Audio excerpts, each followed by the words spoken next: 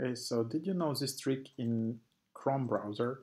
So if I want to share some link, I can just tap here to share, and then I just copy link, but it's much easier to send this link to my device and then choose a device. For example, I have iPhone, which is on the same Wi-Fi network, and it's just one of my Apple devices, and then I just share it.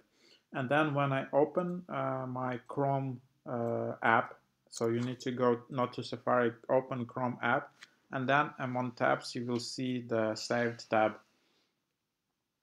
So just open Chrome, and then you will see tab received in the top, so just in the top, and then you can just open that. Hope that is helpful.